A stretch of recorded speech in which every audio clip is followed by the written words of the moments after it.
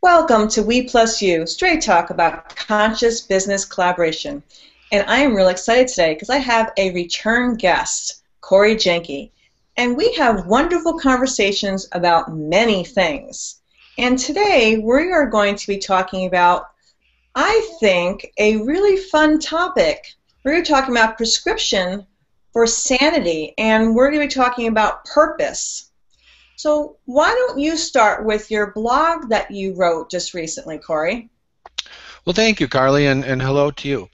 So, what I've been working on for the last several months is how do we create better patient outcomes? As a pharmacist, that's probably the number one goal. So many people, they've gone to pharmacy school, they've gone to nursing school, they've gone to medical school, and they really wanted to help make a difference with their lives, and that's why they got into these places. And before they knew what happened to them, they ended up throwing bags at people, pushing people through the line as fast as they could.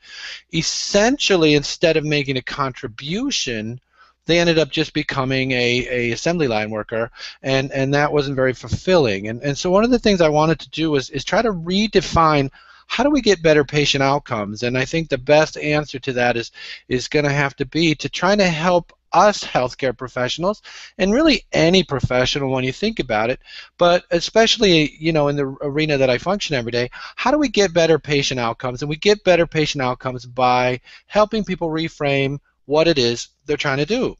And so what we did is we created a website which should be live here in the next couple of weeks called Prescription for Sanity. And of course, whenever you're trying to have a message, what you want to do is not have it be the same old rhetoric. I wanted it to be an actual physical plan. And here's what I mean. You come into the pharmacy and you always see the pharmacist dressed out and wild and angry. And pretty soon someone from their company walks in, maybe a district manager or regional manager, and the pharmacist says, well, this needs to be different, that needs to be different, and all they get is sort of this blanket rhetoric answer. Well, just delegate it. And so I don't want to do that. What I want to do is have a very specific plan. So what I decided is that I want people to always think in terms of purpose, because the prescription for sanity is unmistakable, unrelentless purpose. And purpose stands for prioritizing, understanding, recognizing, positioning, organizing, strategizing, and eliminating. And so that if a person can walk through those 7 pieces, what they can do is they can figure out how to deliver themselves to their career such that they're actually making the difference they were born to make. And that, of course, will in turn improve the patient outcomes that we so desire. How's that sound? That sounds wonderful. And the good news is we have time to really actually take those 7 steps, break them down, and give people the tools to actually walk through these 7 steps. So let's start with purpose. Yeah. Let's start with breaking it down.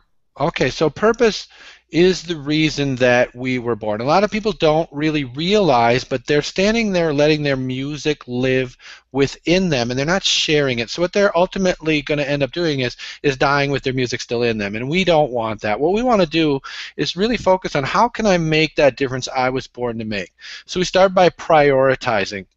Amazing things happen when we prioritize. When we decide what are those 1, 2, or 3 things that I do that only I can do, and that if I don't do them, they won't get done. And if I don't do them, they won't make a difference. And so, for instance, in the corporate world, what happens a lot is that if you're not careful and you don't really have your solid prioritizing done in a way that makes sense to you, then you end up firefighting. And what that means is that as soon as you get an email say you got to do this, or as soon as you get a call that says, well, this is a hot button priority, you start moving all around and not really focusing on what it is that you were meant to do. The manager is there to manage. The third baseman's there to cover third base, and if we take the third baseman and let him just wander off instead of focusing on fielding ground balls, we've got a problem. And so the first P in purpose is really sitting down and saying, okay, what is it that I do that I'm really, really, really good at? So I'll give you, for instance, when I'm working in the pharmacy, I'm only interested in doing 3 things. Number 1 is connecting with a customer. Number 2 is connecting with an associate. And then number 3 is networking with the key players in the pharmacy industry. That's the doctors, the nurses, and the professional organizations. If I'm doing those 3 things, then I am extremely effective. But whenever I let anything pull me away from one of those 3 things, then that's where I run into problems. And that's where my customers aren't very well served. And that's where my associates begin to become disengaged and disenchanted and disenfranchised with my organization. And of course, the key players, the doctors, the nurses, the professional organizations, those are the people that help me do what I do best. So what are your thoughts on prioritizing, Carly? I think that's a really key element to anything in life, and not just business, in our home life as well. Think about it. If we don't prioritize what we want to do even in our homes, we get sidetracked. We don't get our exercise in, we don't take care of our health, we don't take care of our bodies, we don't get our kids out in time for going to school, we don't even get to work on time. It is such a key factor in all aspects of life. It is extremely important. Oh, and I agree that you mentioned the exercise and so forth. So many people, and I think this sometimes sounds harsh, but so many people put other people first. And what happens is that essentially they minimize their effectiveness for the other people. In other words, they want to put the oxygen mask on everybody else and then save themselves. So yeah, we've got to take a really strong look at prioritizing our health, prioritizing our well-being, prioritizing our time alone, so that what we can do is go ahead and really be the best us when we get around the other people in our lives. And absolutely, because as you said, putting the oxygen mask on ourselves first, we can't be there for other people if we aren't our best selves first. If we're sick, we can't take care of other people. And especially if we're parents, when we have children, how can we take care of our children if we're sick and we can't take care of ourselves? So Exactly. we have to be our best selves possible so we can be there for our coworkers, so we can be there for our children, so we can be there for our loved ones. So we need to really understand that prioritize. Now I'm going to say the word correctly right now, but you know what I'm saying. We need to learn to really get our stuff in order, and that means really looking at that step as a first priority.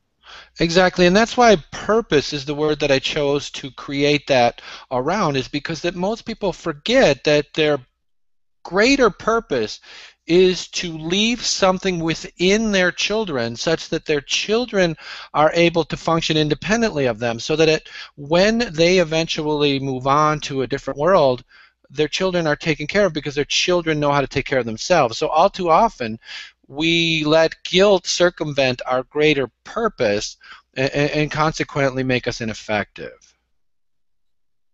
Very key point there. That's a very valuable point. Now let's move on to the second letter in purpose, which is understanding. How key is understanding? Well, understanding is the end-all be-all of everything. I think that understanding, really, when I think about it, means asking the questions that will actually get us moving in the direction that makes us unique and effective. For instance, a lot of times people forget to even ask themselves, what is it that I'm trying to do, and how am I trying to do it? Where is the other person coming from, and what do they really value? Or, one of my favorite questions that I always ask myself is what I'm doing right now the best possible use of my time? And of course, talking to you is a great use of my time. But I think that people forget that we are not able to create value for people based on what we assume your value points to be. In other words, what I need to do to create value for you is to first find out what creates value for you, and I don't get to decide that. You know, as a pharmacist, I talk to a lot of customers who say things like, well, you know, I can't believe my wife left. She shouldn't have left because she should understand this and she should understand that I work hard and blah, blah, blah. Well, guess what? She's gone. And so you need to understand that in order to create value for her, you have to figure out what it is that creates value for her, and you don't get to decide. So how we do that is by asking questions. And how we create value for ourselves is saying, you know what is it that makes me want to get up early and go to bed late, and that I would work on even if no one paid me to do it?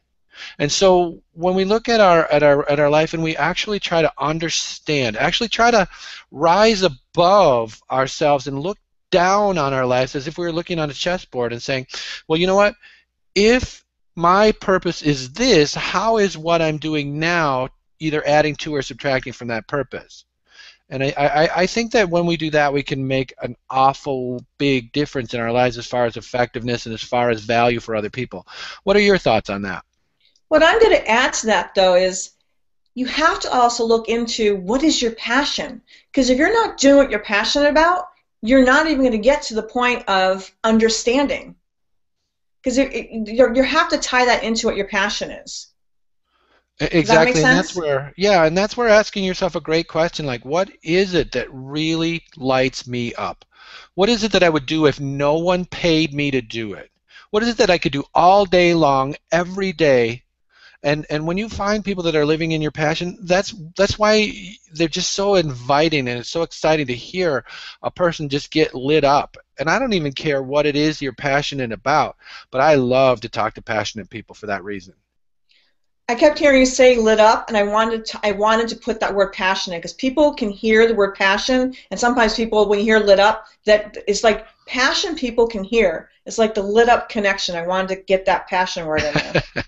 Yeah, that's exactly it. It's very important to understand what really, really, really is it that you were meant to do. Because I believe personally that we were all meant to do something special. But we're all unique in that meaning, and we're all unique in what it is that we were meant to do. We all have unique skills that somebody out there is waiting to hear us say, do. You got to understand, there's always someone in that moment. Somewhere, someone out there is waiting to hear exactly what Corey has to say, or even what I'm saying in this moment. You never know who's listening. You never know who needs to hear your message. And so you not living out your purpose, you not living out exactly what it is you're doing or need to do, you're depriving someone of learning from you. So you diving into that question, you diving into finding out exactly what your understanding of what your purpose is so beautifully, purposeful for the universe. So really do go into that question to understand what it is that you're supposed to be doing. And questions are how we learn. No one really learns when they speak, but when they ask questions and find out, what's going on the other side of my eyes, it's amazing the insights that you can gain, and it's amazing the value that you can get for yourself by just finding out what creates value for someone else. Oftentimes, it's things you would never have imagined until you asked. Exactly. Beautifully put. Let's get into the next step, which would be recognizing. Yeah, recognizing is when you take the answers from the questions that you asked when you're talking in terms of understanding, and actually use them to put an action method into effect. Now, I use the example in the blog I wrote about Larry Bird. Larry Bird asked himself this question. He said, "How could I become the all-time best free throw shooter?" And the answer that he came up with was to stand in his driveway and shoot 500 free throws every single day. And so he ended his career something like 93% accurate. And the reason he was able to do that is he looked out and recognized the opportunity that he had to succeed at what really made him very passionate. And I think it's fascinating because I know that in my own life there's been a lot of times where it seemed like just when I understood what was going on, the opportunity had been gone. And so when you reach a point to where you say, you know what, before I jump here and before I jump there, I'm going to ask a bunch of questions, and then I'm going to really look and analyze the situation and say, what's really going on here? And where can I be most effective? And what is it that I can do to seize the opportunity that lies before me? And then I think it's really, really important that we also recognize our own internal status. Oftentimes, we back away from things that we really know are the opportunities we want to take, but we back away because we don't recognize the fears and the internal worrisome voices that go on and say, well, Cor, I don't know that you really want to get into that. I don't know if you can do it. And you have to recognize that for what it is, which is, of course, a lie. One of the most important concepts that I've come up with over the last several years is realizing that a lot of people end up exchanging their passions for their fears. In other words, instead of saying, you know what, I really want to go out and make a difference, they start making their fears their goals. I don't want to get fired. I don't want to get replaced. I don't want to mess up. I don't want to get sued. And when you're living in that space, and you don't recognize it, life is pretty hard. Whenever you are afraid of losing, you are going to create that prophecy. And I always give the example, if you ever watch like a college basketball game and the one team is just beating the other team badly through the first half, and then the thought, you can just see the thought pop into their heads, well, geez, I hope we don't blow it now. And then instead of playing to win like they were doing in the first half, they start playing to not lose, and they blow the lead and they ultimately lose the game. You've seen that kind of thing, haven't you, Carly? Oh, absolutely. I call that the saboteur. Yeah, I mean, it's so important that we realize that our goals have to become our goals, and we have to see our fears for what they are, which is basically just things that are imaginary obstacles that we only notice when we take our eyes off our goals. I think it's really important to dive into learning how to eliminate the saboteur, and it's actually recognizing, know your triggers, know what things set you off, and then learn how to deal with that. Because if you let your fears take over your life, you're going to have a very in-the-box, I'm going to say, life. And the thing is, you've got to realize there really is no box, and you want to be outside of the box and actually live beyond the box and realize there is no box. So, like literally start living, putting one foot out of the box, and then the other foot out of the box, and then the arm, and then the other arm, and then actually literally burst out of the box. Because if you don't, you're literally going to be living inside a box. Right, right. So and then you end up with the regret. That literally is not a life. Literally start, like going back to the other steps of recognizing and the questions, and start paying attention to your body and to the things that set you off. What are your triggers? And start paying attention to those so you can catch yourself in those fears. Because once you start paying attention to those fears, you can start squashing them. And when you have like the little angels on each side of your shoulder, the little devil and the other angel, and the one with the little whisper saying, "Oh, I'm not good enough, and I can't do that," and or the one who's saying, "Well, I might get fired, and I don't want to get fired." You can start squashing all those little sounds. Oh, exactly. And I think that's another aspect of recognizing, and I think that recognizing that you're okay. So often people want to assume that they're the only person in the world that's nervous. They're the only person in the world that gets afraid to take that big chance. Courage is not the absence of fear. Courage is acting in spite of your fears. And so when you recognize that, I'm just as normal as everybody else. And I've been lucky. You and I have talked in the past about different people that we've both been able to meet online, offline, at seminars and things. And some of the biggest names, some of the biggest people that are out there just doing unimaginably awesome things are afraid, just like you and I, but they refuse to let those fears define who they are because they know they're not living a life of rehearsal. Very important fact. And there's a lot of people that have gone through a lot of nasty and bad things, and they've not let fear take them out. And that's the biggest thing. As the old saying goes, you fall off a horse, you get back on the horse. I mean, people have had their arms bitten off by sharks, and they're back on a surfboard surfing, right? Bethany Hamilton. I'm serious. You literally have to, conquer the fear and get back out there. I mean, she's amazing. I mean, I don't know if I'd have, that's pretty amazing to have your arm bit off by a shark and get back on a surfing board and go out back in the ocean. That takes a lot of courage, right? Oh, for sure. And these are amazing people. So that's the things that we have to recognize. When you have something take you out and you fall down, a business fails, whatever it is, bankruptcy, divorce, someone passes away, you're a widow, whatever it is, you have to get back up and move forward. Backwards isn't a life. Move forward. Next, learn from whatever you're going through, take those lessons, and move forward. Oh, yeah, and that's one of the things that Darren Hardy told me right face to face. He said that you have to realize that failure is an essential part of success.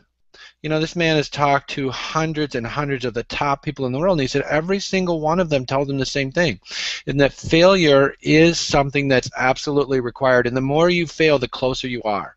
And we have to realize that, the people that really do things worth talking about have made failures bigger than we'll ever make. So I think the thing is that you have to understand that getting up is just part of falling down. And when you were a little kid, you know, you fell down, you got up. You fell down, you got up, and eventually you learned to walk. I like the way Jim Rohn used to say it. How many chances did you give your 4-year-old to, you know, learn how to do his ABCs? Very You know, how important. many chances? And you know, until he gets it. And that's the way we have to approach success. I'll take as many chances as I possibly can until I get it. Exactly. And you didn't yell at your little kid when they're saying the ABCs. You gave them the chance to learn ABCs. You didn't yell at your kid when they're learning to walk. You praised them, and you let them learn to walk, right? Yeah, exactly. That's how we made them healthy. Right. Exactly. And that's the other thing is don't beat yourself up. You know, we didn't yell at our kids when they're learning their ABCs and they're learning to walk. We praised them. Don't beat yourself up. Treat your adult self like you treated your kids when they were actually going through those steps. Oh, I agree. I think so many of us have developed a habit of speaking worse to ourselves than we would ever speak to another person. And I think it's just critical that you don't ever talk to yourself the way you wouldn't talk to your grandma. I always say that, or to you talk to it like an infant, because you would never ever yell at your newborn baby. Exactly. Now there are people that have or would. I'm just saying most people would not talk to an infant like that. So nurture yourself as you did to your newborn baby. When you're holding that baby in your arms, the first thing it was born, think of that infant that you were holding in your arms and talk to yourself like that. I mean, like literally nurture and love yourself the way you did that child. Oh, I agree. You know, I always feel very interesting when I talk to young people. I always say, you know, how many people that I see that I went to high school with? And the answer is 0. And so how many life-changing decisions do you make based on trying to impress people or based on people that your opinion matters and you're never going to see them again? But there's one person I can guarantee you're going to be with your whole life. And so you should treat that person better than you treat anyone else. And the body that you're inhabiting right now is the one that you have that's it. So you better treat that body very well, because that's the only one you have while you're here. Yeah, it's mentally, emotionally, physically, spiritually. Yeah, you need to have a good care plan in place for your entire self. At least while you're on this planet in this incarnation, or whatever it is that you believe. You betcha. Okay, so now we're going into positioning. So positioning is really important because positioning is that thing that we do where we put ourselves in the place that makes our unique talent, skills, and perspective the most effective most of the time. Often when we get out of position, we end up missing out on opportunities to excel. I want you to think about what happens when the goalie gets behind the net. It's very easy in business and in life for something to throw us out of position. You know, the Pareto principle states that 20% of the things that we work on and focus on give us 80% of the results. And all too often, most of us spend 80% of our time working on the things that get us 20% of the results. So it's really important that we go ahead and position ourselves as experts and that we stick in the spot where those 1 to 2 to 3 things that we do really, really, really well make a big difference. And what I mean by position ourselves as experts is when you are in that space that you were truly born to be in, then you're confident and you're comfortable and you're knowing that what you do makes a difference. So like when someone comes into the pharmacy and they say, well, you know, what should I take for this or what should I take for that? If I waffle and waver and say, well, gee, I don't know, even if I agree with them, now I've done them a disservice because now they're not confident in what they're going to be doing with their own health. And I can't improve patient outcomes that way.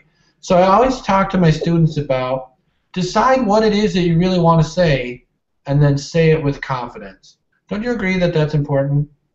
Absolutely. If we're not confident, they're not going to be confident. We need to show that we actually have confidence in what we're delivering so that they have confidence from us in doing what we're asking them to do. If we're coaching someone and we have any hint that we don't know what we're talking about or any hint of self-doubt, any hint of anything like that, they are not going to have any trust. And that also goes down to trust. They're not going to have any trust in us. And trust is everything with the client. Oh, yes, and I think it's super, super important that that has to come from a place of authenticity. It is okay to say, you know what, I don't know, but I will find out and I will get back to you. Said confidently and well, that's sometimes the best possible answer.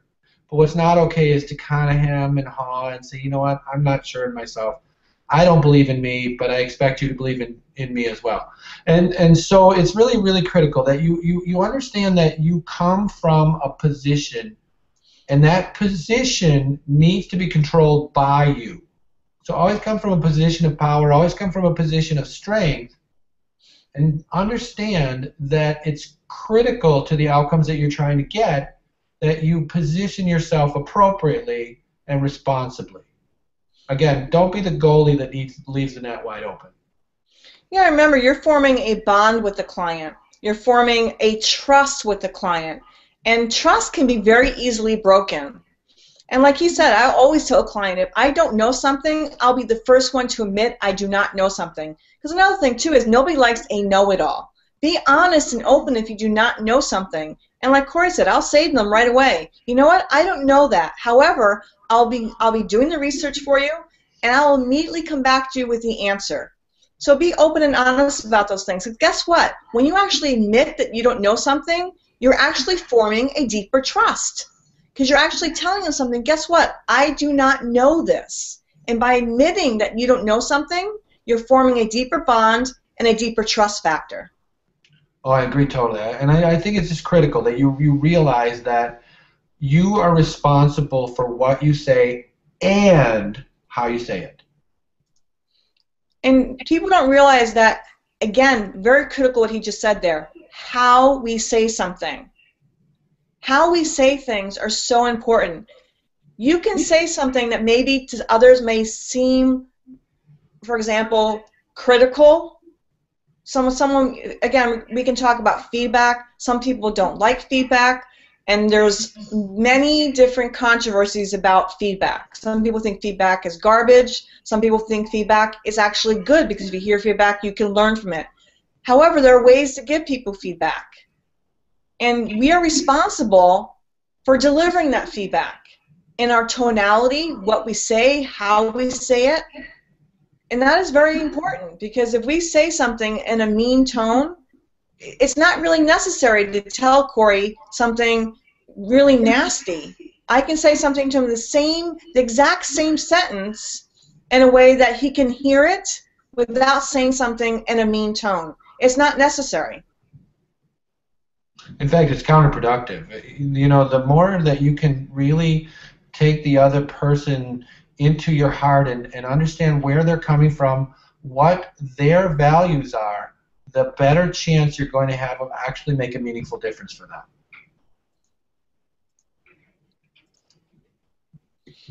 And I think that's really important because it's, you know, so often people want to give unsolicited advice, want to give expertise, and if another person is not open and willing, you're really doing them a disservice.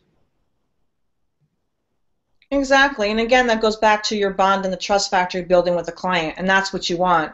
And again, if you're forming a relationship that's going to be causing mistrust and causing a disservice, you're not going to get the outcomes that you're seeking to have with a client, or land any sort of sales, or anything that's productive. So why even go there? There's no point to going there.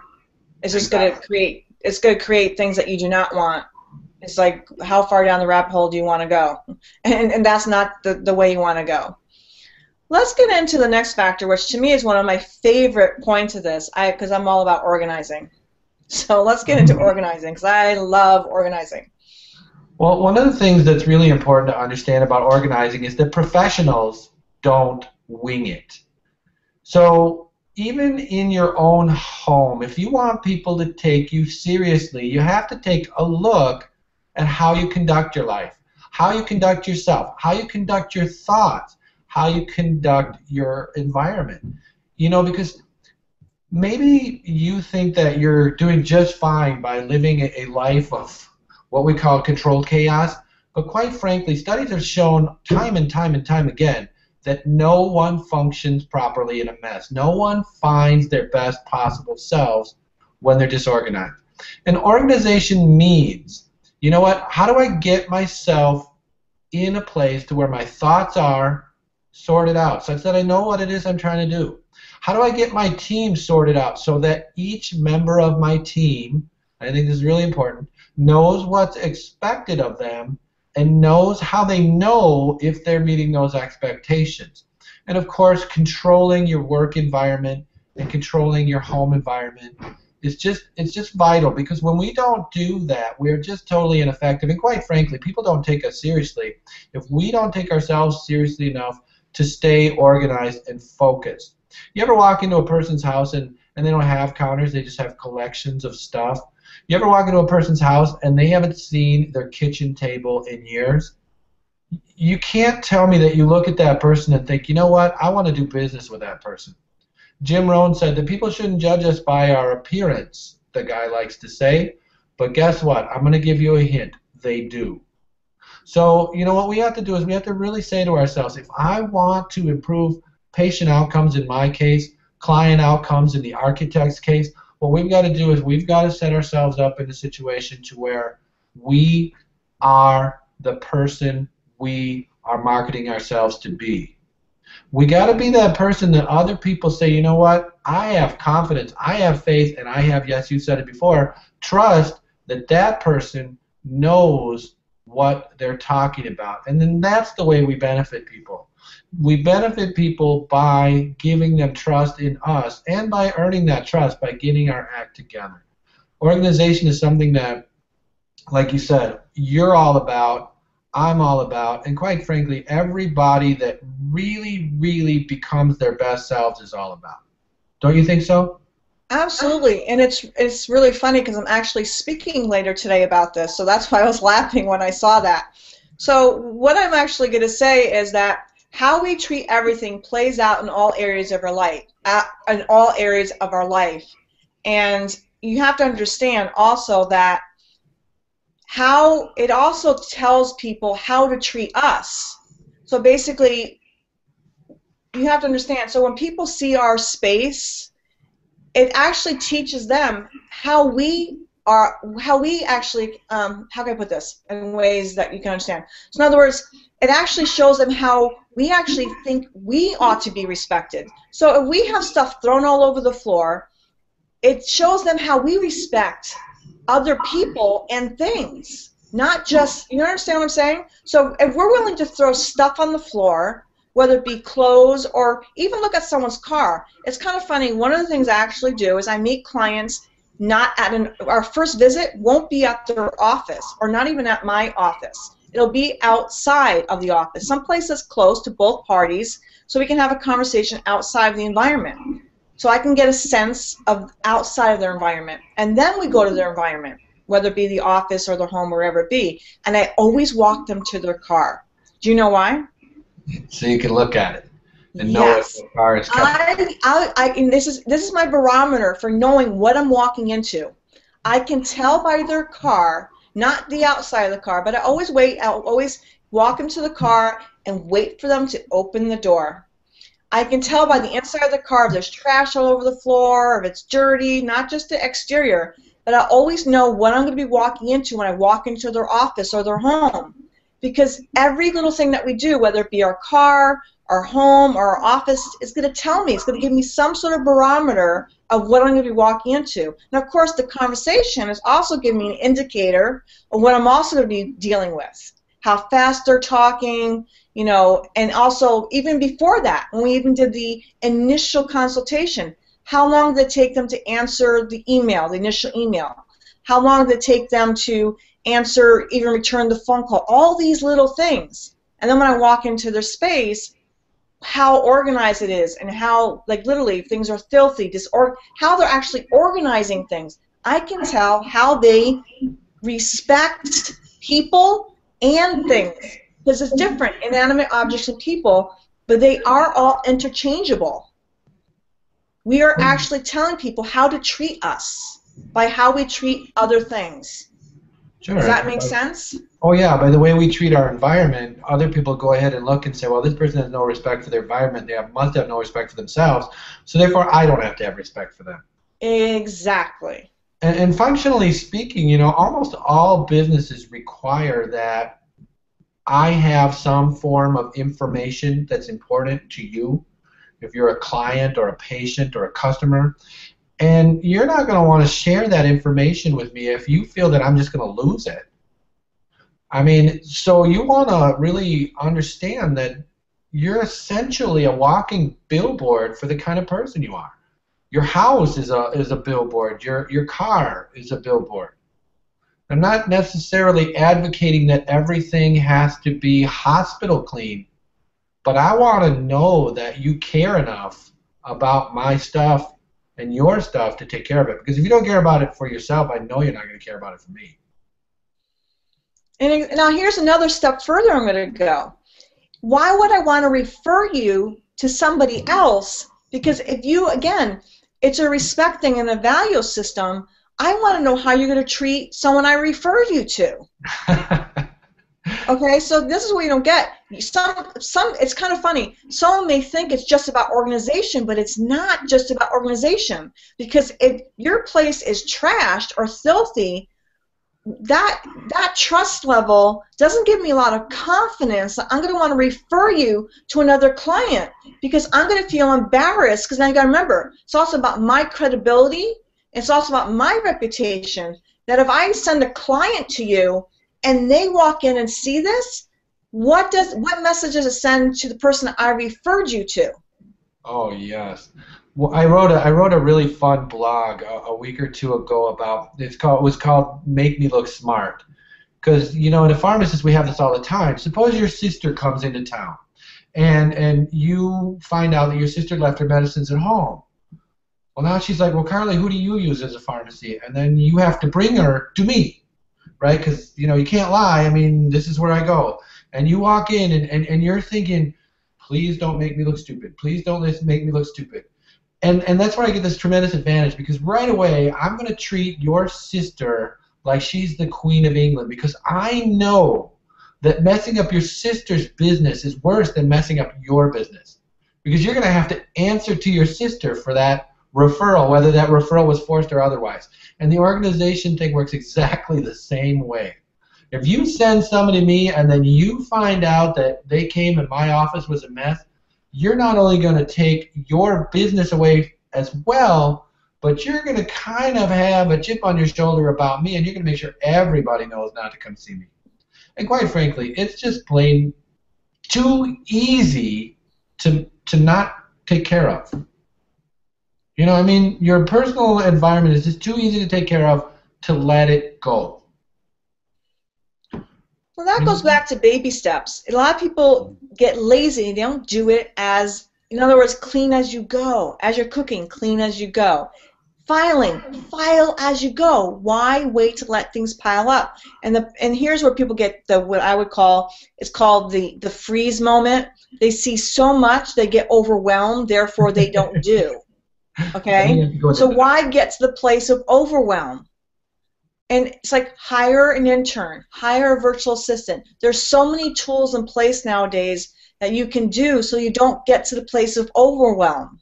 But that's why people actually get disorganized, by the way. It's because they get to the state of overwhelm, and once they get to the state of overwhelm, they're like, oh my God, I can't handle this, and then there you go. It's like, or if you do have an issue, you know that you are a pack rat, or you do have an emotional issue or some kind, get the help that you need so that you can overcome that and do the steps you need to get organized. However, there's no excuse for anyone to live in filth or whatever you want to call it. And, you know, it does affect your business. It does affect your bottom line. I can get into the whole stories of feng shui and the whys of energy and everything else like that. This is not that show. However, just trust me when I can tell you that energy cannot move through stuff. Energy or flow needs space to flow. Therefore, if you have piles everywhere, energy can't move through a house. And energy is energy, whatever you want to believe. However, yeah, it does affect your bottom line. It does affect, and actually it affects your mood. really does. Your brain can't think with stuff cluttered all around you. Therefore, you get down, you get sad, you get whatever you want to call it, the blues. You get, I mean, seriously, it affects your body. It affects your health. They've actually done studies on when there's filth everywhere. It actually affects your health because you get bacteria starts building up. There's 1,000 reasons why you want to be organized and keep things clean. It's not just for organizational sake. It actually does affect your health. It affects hormones. I mean, the list goes on as to why you want to do this. Well, and most importantly, it's controllable. There's so many factors in business and in life that are beyond your control. You can't dictate what the economy is going to do. You can't dictate what consumer preference is going to be, but you certainly can dictate the appearance and the organization of your own environment. And so if we take care of those controllable things, then we have that much more power and help us deal with the uncontrollable things. Exactly, and that is a very, very valid point. So now let's move on to another favorite one of mine. We're going to get into strategizing. I love strategizing. Well, strategizing is brilliant because what it's all about is those leadership and partnership opportunities. It's about who can I work with, or who can I work through, or how can I set myself up for success? I think all too often we enter a day with no actual plan. You know, we go to the office and we just are basically ripe for whatever emergency or 4-alarm fire happens to come at us. Really successful people plan tomorrow out tonight before they go to bed. They put their running shoes by the door. They put their running clothes on top of their running shoes. One of the things that winning people do is they walk into the office knowing for sure what it is they wish to accomplish, who it is they wish to accomplish it with, and how they wish to partner with others, how they wish to lead others to get the results that they want to get. It's not complicated, but it requires a little bit of forethought. It requires going through and actually writing down, this is what I want to get from the day. I always love the way Jim Rohn said that. He said, don't look to get through your day, look to get from your day. I know that you, Carly, are a real strategizer. Why don't you tell me your thoughts on strategizing? Oh, you mean because I have usually, I get this question all the time. They're like, oh my God, Carly, you have so many things going on. How in the world do you get it all done? And it is. It's because I actually have a strategy. I actually use a calendar system. You have to actually write things down. If you don't write things down, you're never going to get the things accomplished that you want to accomplish. And you actually have to. Now, there are several ways. Some people do write the things down the night before, and people don't like checklists. There's many ways. I use the chunking system where I actually have chunks of specific times throughout the day that I'm doing certain things. So there's times for emails, there's times for my social media, there's times for my shows, there's times for my interviews, there's times for putting together my radio packages and all that. So everybody has different ways that they like to do it. However, you definitely need a calendar system. You definitely need, calendars are immensely. You have to have a calendar system in place, and you definitely have to allot for things. So otherwise, especially if you work from home, if you're a person that works from home and you have an outside office, especially if you're working from home, because when you're in a home environment, there is 1,001 things that can get you sidetracked, whether it be your kids, whether it be phone calls, and especially now technology. You're getting tweeted at, you're getting texted at, you're getting bombarded with information. Right? So you have to find ways that keep you on task, because otherwise you can be pulled in 20 different directions. And if you are a multitasker, you have to realize that, especially if you're doing certain things, there are times when that may be okay, and there are times when it's definitely not okay. Because you got to remember, your end result is that you're delivering quality content and quality results. So so again, there's the whole debate about multitasking. Multitasking good, multitasking bad. You have to be someone that's immensely brilliant and someone that can use both sides of the brain equally to be someone that can really multitask and deliver high quality content and high quality value. Otherwise, multitasking, absolutely not. and especially when you're, with the client, no, no, no, no. So, especially you producer, unfortunately, you are multitasking. You know what I'm saying? So I'm not a proponent for multitasking unless you're someone that's seriously in a position where you absolutely have to. Yes, absolutely writing things down the night before, absolutely in the morning, actually going down that list and making sure you have to have your priorities straight, because that is critical in that piece. Yeah, a lot of people feel that if they make a list of 8 things to do tomorrow and they only get 6 of them done, then they're a failure. So that's why they don't like to make lists. But here's the thing, if you get 6 of them done on your list of 8, I guarantee you if you didn't make a list, you've only got 3 things done, if that. So it's really important to realize that, like you said, you've got to go ahead and really evaluate, what am I going to do to get blocks of time in the first place, and how I'm going to get those blocks of time taken care of is I'm going to go ahead and assign them as if they were an important client coming to my office. So if I block out 90 minutes for my workout, that's it. That is an unbreakable appointment. If I block out 90 minutes for my writing, I have a do not disturb sign on my door, and I'm not afraid to use it. And here's the thing, a lot of people think that's harsh, but what happens is that when you get together with your family and friends, you're that much better because you're where you're at all the time. You're with them because you know you got your writing done. You know you got your exercise done.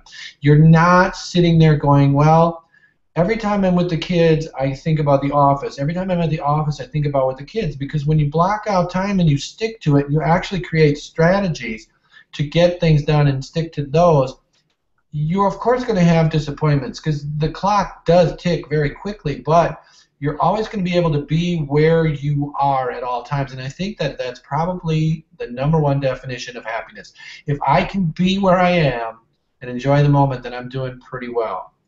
And multitasking, you're right. There is really no such thing as multitasking. There's literally switching.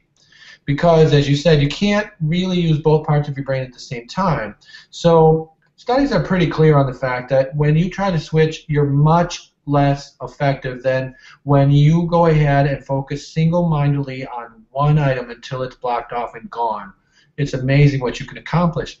Most people have not ever had that experience of trying 90 minutes with no Facebook, no email, no telephone.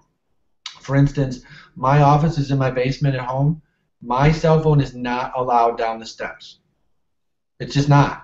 And it's amazing, once I put that rule into place, how much I can get done. Also, when I don't take my cell phone on my lunch at work, it's absolutely amazing how many pages I can get read, versus when I bring it, for whatever reason, just out of habit, you fiddle with it, and your page read count goes down probably 75%. Isn't that sad? It is. Technology has, technology has connected us in many, many ways and disconnected us in many, many ways. You go out to restaurants, everyone's fiddling with their phones. So, it's really sad in a lot of ways. So families have disconnected in a lot of ways because of technology, and yet it's brought families together a lot because of grandparents and being in different states, and now you can talk. So, technology is wonderful and amazing. So again, like I said, it's connected people in so many ways, and it's disconnected.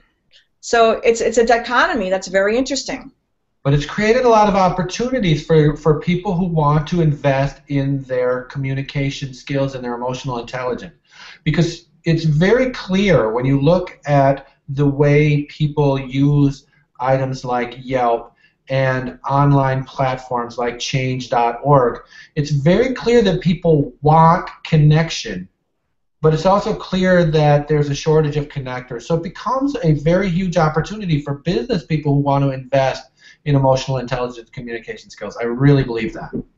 I agree. It's a very interesting time right now, and I think it's also more about us setting boundaries within our families and within that aspect. In other words, setting boundaries that when we're at restaurants, cell phones are in the purses and they're on silent, or setting boundaries when we are at certain places. You know what I'm saying? So I think it's up to us as individuals to not let it disconnect our families. And when it is allowable, for certain situations. Like you said, not allowing it down your stairs or not allowing it when you go to lunch. So, and I agree. I think it's amazing technology, and I think, look at us. We're doing a Google Hangout, having an interview, and we're miles and miles apart, and yet we're being able to deliver quality content to a lot of people everywhere. So, I love it. I think technology has been an amazing asset to so many people, and so it's brilliant. And I think we have a responsibility in some ways to reconnect our families in some way. So I think it's, like I said, I think it's an interesting time right now.